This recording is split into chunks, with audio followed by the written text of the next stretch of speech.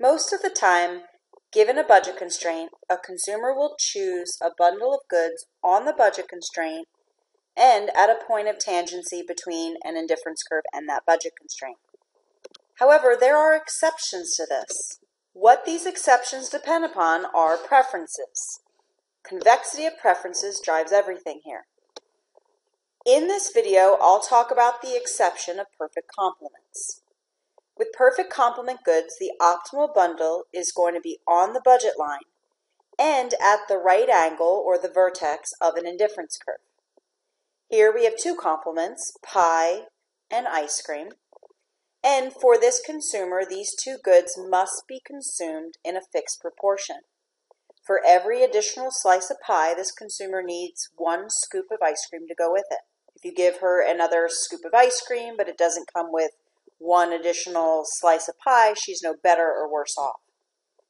In the case of perfect complements, we don't have a true tangency. Now, it looks like the indifference curve is just touching the budget line like a tangency is, but the key difference here is that at the right angle of this L-shaped indifference curve, the MRS is undefined. Remember, the min function that describes perfect complement goods for utility is not differentiable. So the marginal rate of substitution is not defined, and so we don't have a true tangency. What this means is we can't use the usual math.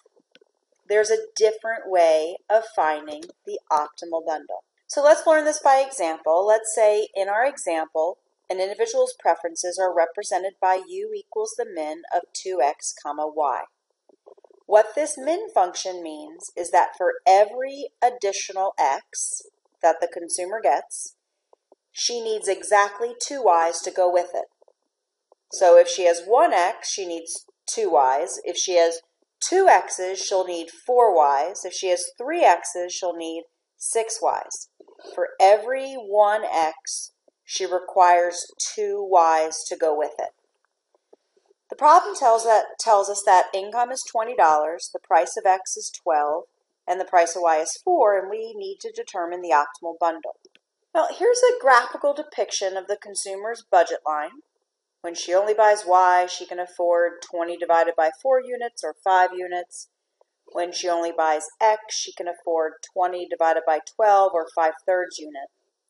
Because her preferences are perfect complements, her indifference curves are L-shaped, and we're looking for this point where the vertex of some indifference curve hits the budget constraint.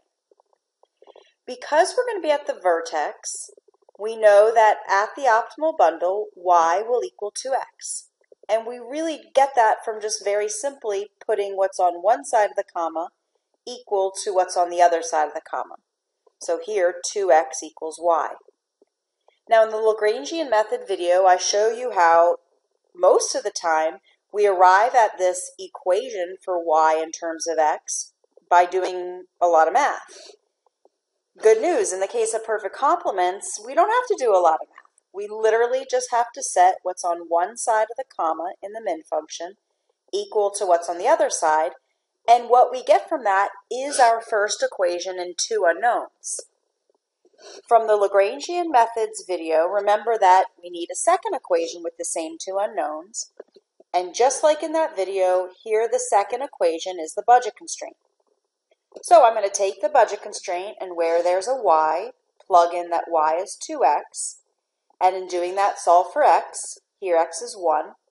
And since y has to be double x, y is 2. And that is how you solve for the utility maximizing bundle in the case of perfect complement goods.